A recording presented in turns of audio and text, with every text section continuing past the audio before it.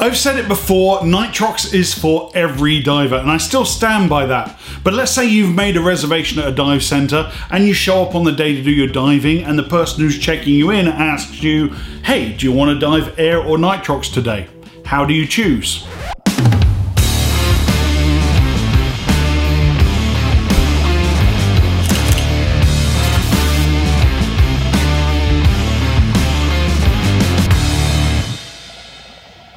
Ladies and gentlemen, welcome to Divers Ready. My name's James. We're back once again with the next in our series of Mouthpiece Mondays. If you're new to our channel, make your next dive on our subscribe button, click that little bell icon, because we make videos with one very simple goal in mind, and that's to help make you a better scuba diver. Like today, where we're kind of doing a follow-up to our very popular Nitrox is for every diver video. If you haven't seen that one, links up there, check it out.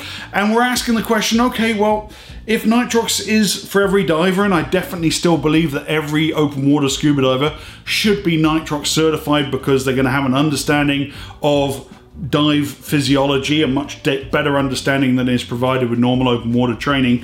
What happens when you're asked to choose between air and Nitrox? How should you make the decision? What should the factors be that you're looking at? Or to put it another way, if diving Nitrox is an upcharge, and it usually is, when should you invest in Nitrox over air? So in this video, I'm going to be looking at the deciding factors for when I choose to dive Nitrox versus when I would choose to dive air. And then at the end of this video, I'm going to be giving you my gas selection criteria for even deeper dives.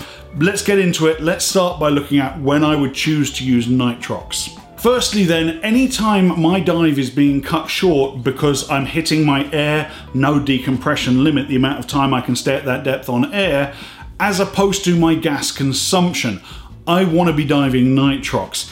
If you're down there breathing like an asthmatic orangutan, Nitrox isn't going to extend your dive time because you'll use Nitrox as fast as you use air. But if you're good on your gas consumption and you find that you're ending your dives because you're hitting your no decompression limit but you still have a ton of gas left, then Nitrox is definitely a better breathing medium for you. The second situation in which I would insist upon Nitrox is just if I'm doing a ton of diving. If I'm doing multiple dives a day for multiple days in a row, I'm going to want to be on Nitrox because it's going to do me a couple of clear favors. It's going to keep my surface interval between dives as short as possible and allow me to get back into the water sooner.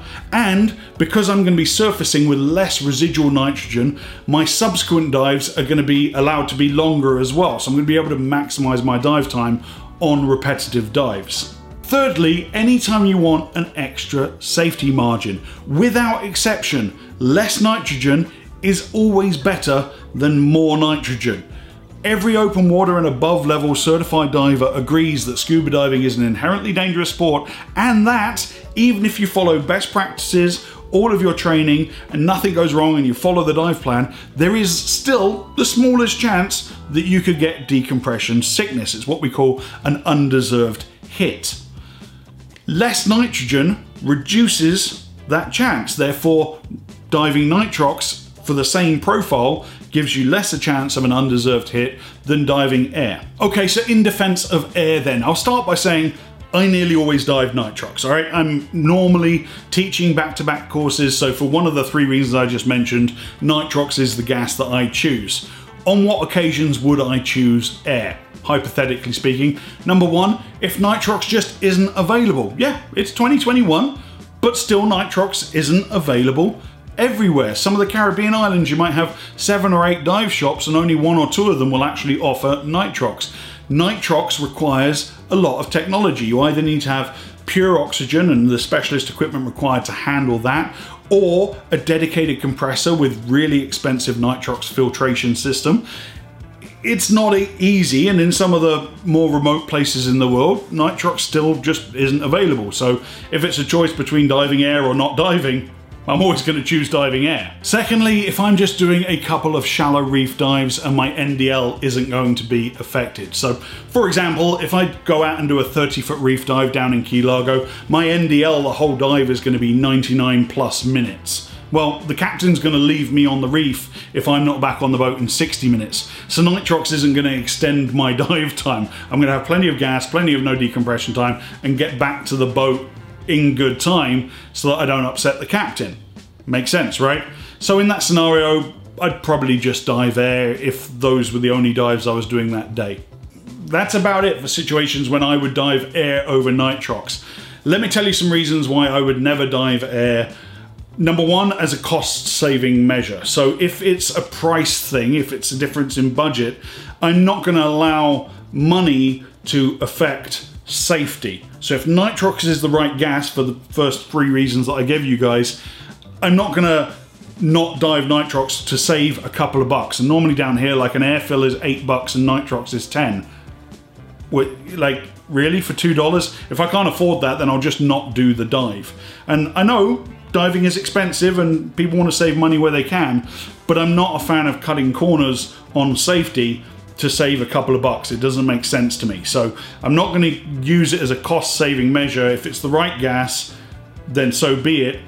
But I'm nearly always going to prefer nitrox for that reason. I'm also never going to use air for deep diving. Now, deep is a relative term, but what I'm talking about is technical diving or dives beyond the recreational limit. As you have learnt or will learn in your nitrox course, the more oxygen or the richer a gas mix is, the shallower you have to stay. So if air has less oxygen than nitrox, that means you can go deeper on it, right? No. That's where narcosis starts to be a real problem, and that's when we start to add helium to our mix. Now, there is a deep diving technical course that allows you to use air. For TDI, it's called extended range, it's called a bunch of different stuff with different agencies. I am an extended range instructor. I choose not to teach extended range. I think deep air diving in the age of trimix is unnecessarily unsafe. I'm always going to want that squirt of helium in the mix for 2 reasons. Number one, it's going to help me avoid making a narcosis-fueled mistake at depth. And number 2, I just find that after the dive, I can remember everything. I'm clear-headed. I remember how the dive went. The last time I did a deep dive on air, I didn't really remember any details of the ship that we were diving, the wreck. It was all fuzzy, and I was trying to think about the dive I literally just did, and it didn't come back to me clearly. So that is obviously a clear sign of narcosis, and we want to make sure we're managing that. And the way we do that is by adding helium, and that moves into trimix, and that is a whole separate video. Ladies and gentlemen, thank you so much. Don't forget to subscribe to our channel if you haven't done so already. I really appreciate this community. We just passed 35,000 subscribers, and I can't say thank you enough. Until next time, ladies and gentlemen, my name's James. This was your Dive is Ready video for this week. Dive safe, dive often.